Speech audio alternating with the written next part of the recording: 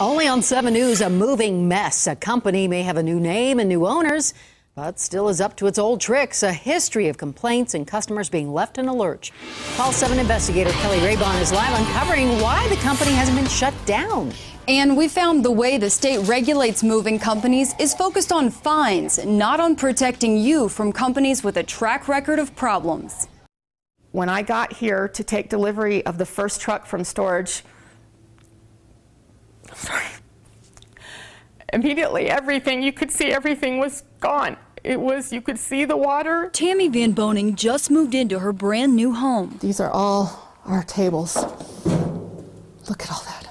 Her family's belongings ruined while being stored by the moving company. Those crates were left out unprotected for the entire rainy period for those 2 weeks, not covered or anything. And it wiped out our house. We're missing a 39-inch flat screen TV. Josh Ziegelbaum didn't even get all his furniture back. And here's our missing couch. And that's just the beginning. Bookshelves are broken. This is all scratched up here. How much would you estimate that the damage is? With everything missing or damaged, upwards of $20,000. And that's probably on the conservative side. Both families use the same company, King Moving and Storage, also known as neighbors and father and son, and both ended up with tens of thousands of dollars in damage. They were holding our stuff hostage until I signed these waivers and releases. If that sounds familiar. Hey, I'm Kelly. Nice to meet you. That's because they tried to do the same thing to us last year when we refused to pay their fake tax. And if you don't pay for the tax, I can't unload you. You're just going to drive off with a van full of my furniture and belongings. That's the way it is, ma'am. And they did. Company officials said they'd change, and that's a promise they kept. Last December, they changed owners and company names, and in July, changed owners again. But their game is still the same. But this has been a company that we've focused on more than any others, and we've received more complaints on than any others. Ron Jack with the Colorado Public Utilities Commission regulates moving companies. This year alone, King Moving and Storage has racked up $16,000 in fines.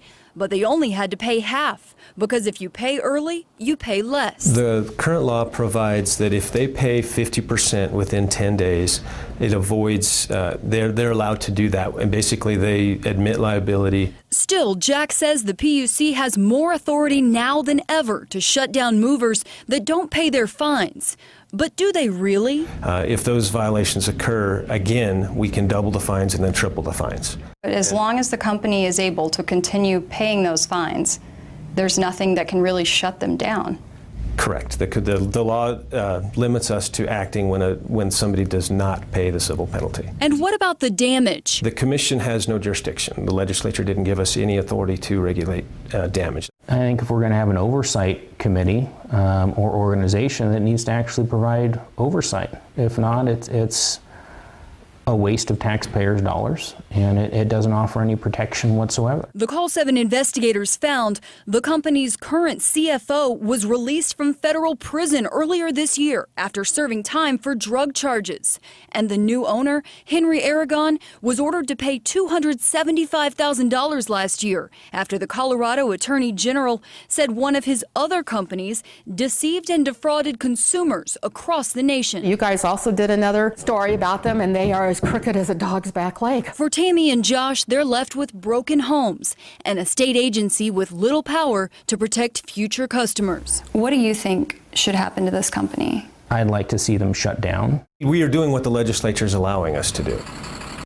The company's new owner, Henry Aragon, refused to interview with us for this story, but his CFO tells us the company is changing its name yet again to Go King Moving and Storage, distancing itself from problems. Live in the newsroom, I'm CALL7 investigator Keli Rabon.